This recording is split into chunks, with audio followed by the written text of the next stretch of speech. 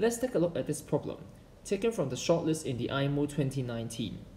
It says, find all triples A, B, C that are all positive integers such that A cubed plus B cubed plus C cubed equals ABC whole squared. Before we move on, don't forget to give a like, subscribe to my channel, and turn on post notifications. This is a very typical Diophantine equation that involves polynomials of different powers, and when we come to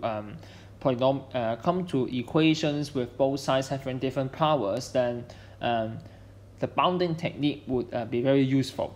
So also from the equation is a symmetric Diophantine equation, as in even we swap the positions of A, B, or between B, C, or even rotate them, as in by writing A, B, C into CAB, then the whole equation is still the same one. So I can do the following, is that row log assume that A is greater than or equal to B and that's greater than or equal to C. So I kind of assuming that A is the largest and C is the smallest, and I'm going to do some bounding. So the first thing, most obvious one, is that I can reduce left hand side to just one variable, 3A cubed.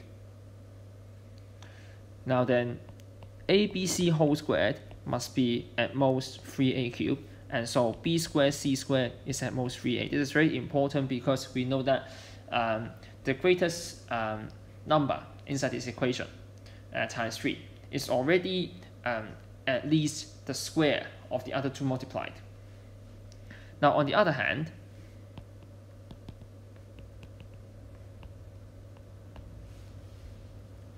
we have A squared dividing the sum of cubes, and of course A squared divides A cubed individually, so we have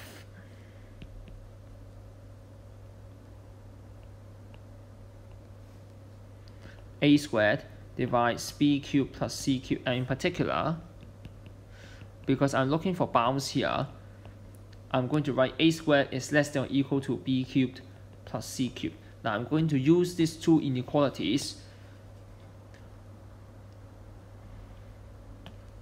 and combine them together.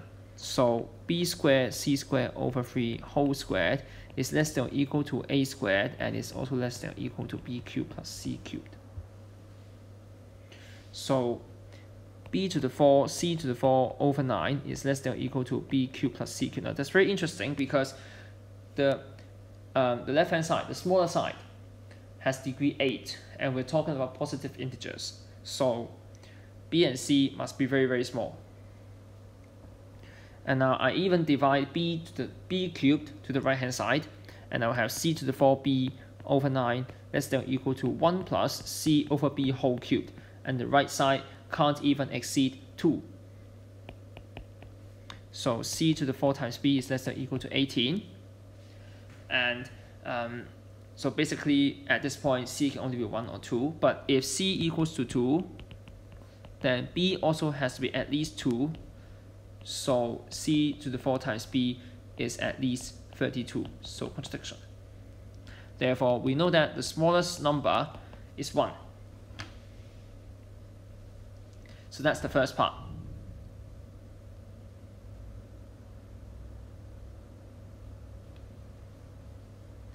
Now back to the equation.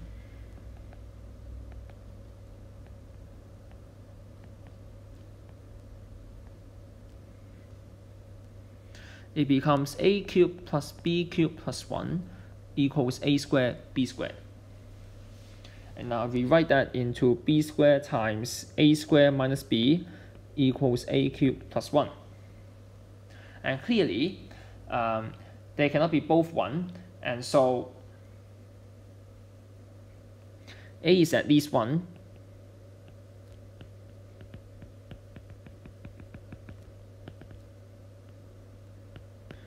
So not at least 1, but greater than 1, because A cannot be 1. So then A squared minus B is positive, and we know this. Of course, I can try to simplify that a bit. So now I've reduced the power to 2 for both sides. And I'm going to see whether A can be equal to B. If A equals to B, then the original equation becomes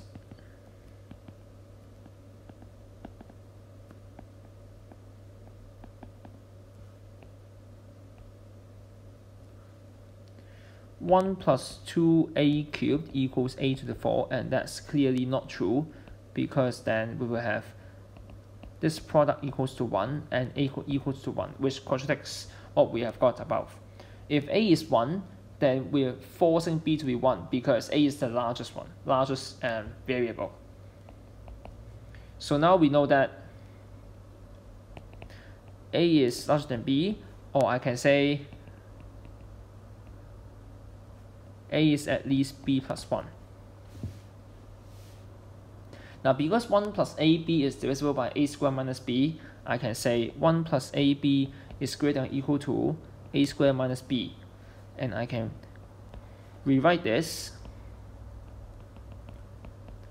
into a times b plus 1 minus b. So to create some form of ab here, I can reduce that later on. That is equal to ab plus a minus b. And we know that a minus b is actually at least 1. So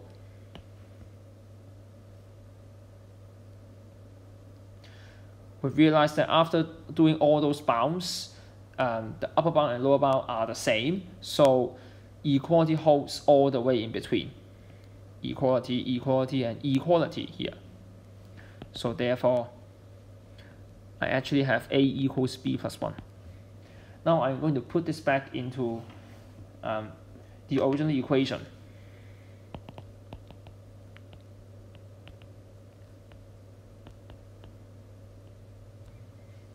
It becomes a cubed plus a minus 1 whole cubed plus 1 equals a squared times a minus 1 whole squared. And so a cubed plus 1 equals a minus 1 whole square times a squared minus a plus 1.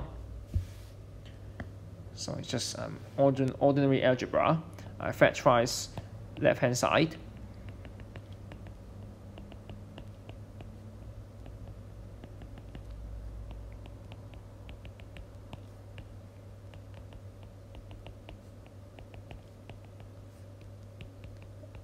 And after some algebra, we have this. The first part has no real roots because it's actually this by computing the squares. So a can only be 0 or 3, and of course a cannot be 0. So a is 3, and therefore b is 2. So a, b, c are 3 to 1, and of course and its permutations. Because we have just assumed that a is the largest one, but a of course can also be, say, the smallest one. Now check.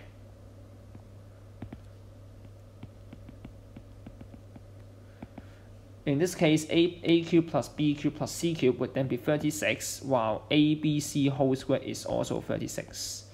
So it's true. So yeah, we are done. I hope you enjoyed the video. Feel free to suggest any alternatives in the comments.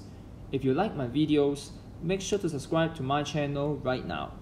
Thank you for your support. See you next time.